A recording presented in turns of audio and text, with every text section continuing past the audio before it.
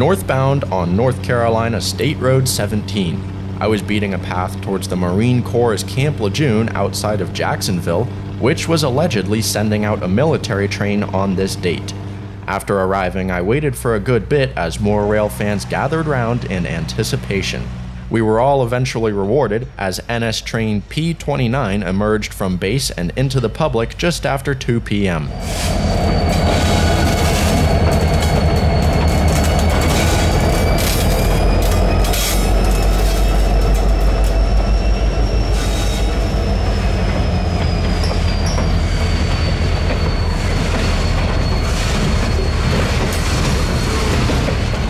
P29 is a weekday local coming out of New Bern, North Carolina for the state port at Morehead City, running along Norfolk Southern's EC line.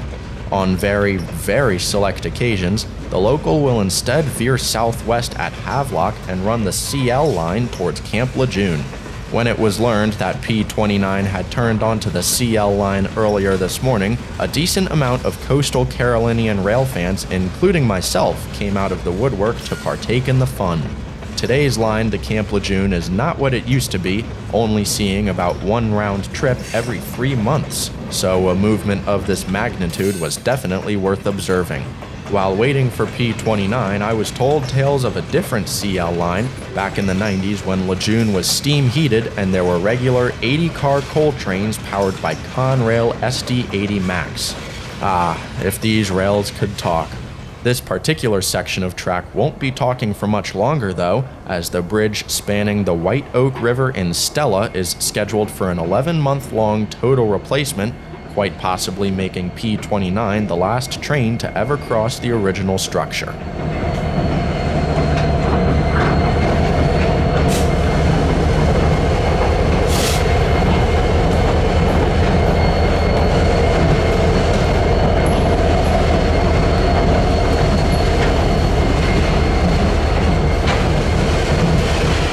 P29's 26 loaded military flats were destined for Blount Island in Jacksonville, Florida for Marine Corps training purposes, but a combing over of the island on Google Maps leads me to believe otherwise. First, Blount Island is home to a naval base, and I'm unsure as to what purpose this equipment would serve the Navy. Second, there does not appear to be any actual base on Blount Island. It pretty much looks like a land-to-sea terminal, which is why I'm wagering a guess that these heavy vehicles are destined for overseas. But this is all conjecture, as I am nothing more than a meager rail fan. What I found kind of funny about this train is that its origin and destination cities are both Jacksonville, just 4 states apart. The loads were going nowhere anytime soon though, as the crew of P29 eased their train over the World War II era bridge. It's kind of easy to see why a replacement is scheduled, and makes me wonder if Norfolk Southern anticipates a rise in traffic over the CL line in the coming years.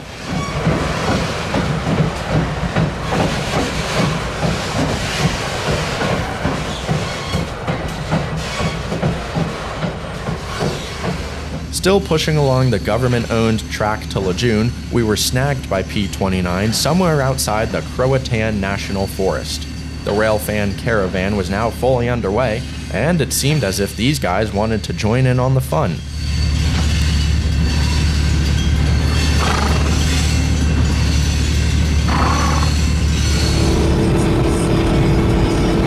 Pushing through the beautiful Croatan forest, we came out on the other end at Havelock Junction, just as P29 was doing the same.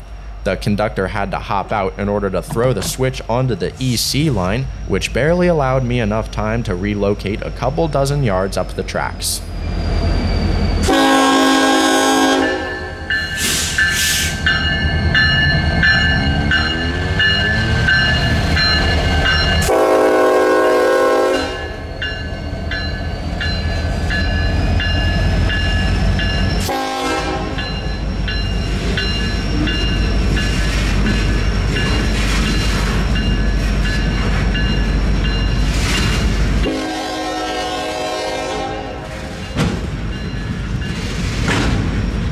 Norfolk Southern SD70 ACE number 1211 is one of only 50 that NS doesn't actually classify as an SD70 ACE, and here's why. EMD and GE locomotives differ in many ways, one of which is the number of inverters each company traditionally places on its locomotives. An inverter, in essence, controls the power passing through itself and helps the train smoothly speed up and slow down. GE likes to produce one inverter per axle and EMD one per truck.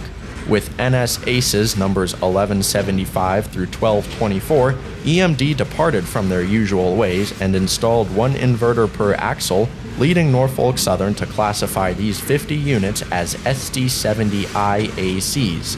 The oddball leader on the point of today's military consist was more than enough to get me trackside on a Class 1, something I usually avoid in favor of unique short lines. It's not quite the PSR Class 1 we know and love though, as this is dark territory where it's easier for the engineer to shove back to retrieve the conductor rather than making him walk up to the cab. The brief stop before shoving allowed me a moment to examine the AM General Humvees a little closer. The high mobility multi-purpose wheeled vehicle, or Humvee, has been a staple within the American military for decades. AM General also makes the civilian Hummer, but has given marketing and sales responsibilities to GMC because, well, they clearly have bigger fish to fry with the armed forces.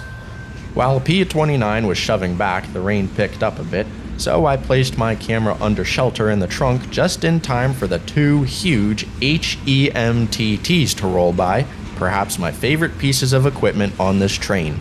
Produced by Oshkosh Defense, the heavy, expanded mobility tactical trucks are absolute brutes worth over $250,000 each.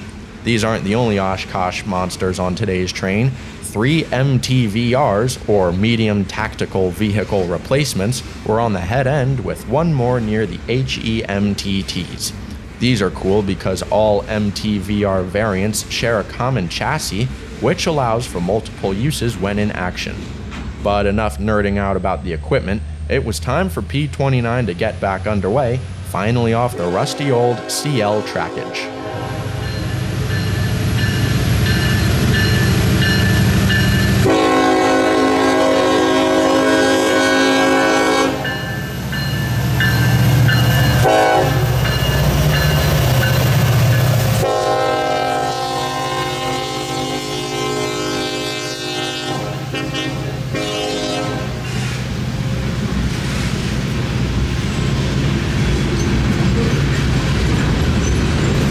It was a quick roll-by here at Havelock. We had to break off in order to get to our next spot with plenty of time.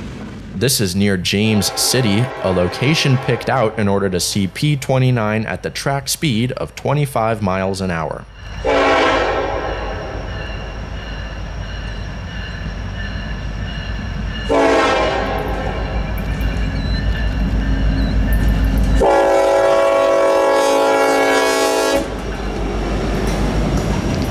With 4 MTVRs, 14 armored front-end loaders and forklifts, 2 HEMTTs, and 56 Humvees, I'm thinking Camp Lejeune put about $18 or $20 million worth of equipment on P-29, definitely one of the most expensive trains I've ever seen.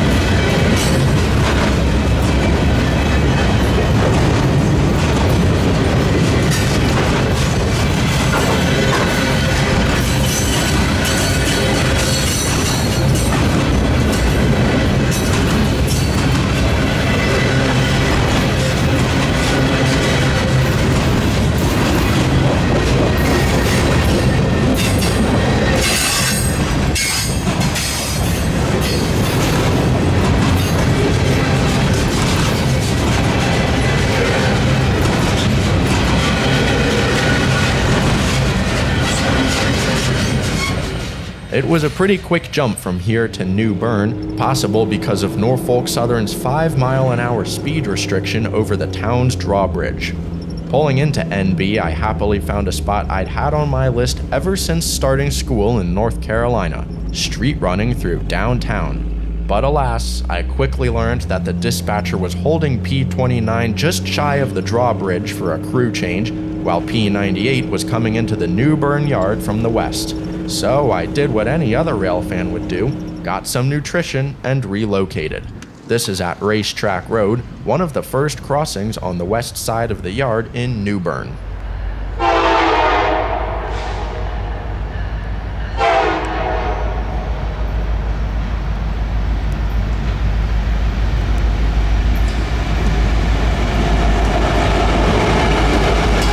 It was an SD70 type of day.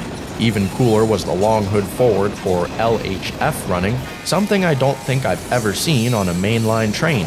But then again, P98 isn't necessarily a road train, it's part of Norfolk Southern's Eastern Carolina Business Unit and the ECBU's Tandem Locals. This is a daily Selma to New Bern turn, bringing in goods for about 2 or 3 other locals based out of NB, including P29. The power for P98 comes off of road train 350 into Selma, but that would mean the ACE-led 350 LHF, and I just can't see that happening. My guess is that Selma tacked the ACE onto P98 in order to replace the 1211 out of New Bern, which was now bound for Jacksonville. As P98 quickly made its way towards the yard, P29's crew was anxious to get underway. We excitedly moved back to downtown, where I finally got what I had been wanting for so long: street running. I can't think of a better train to satisfy my desire for a street running scene than loaded military flats headed up by an NS Ace.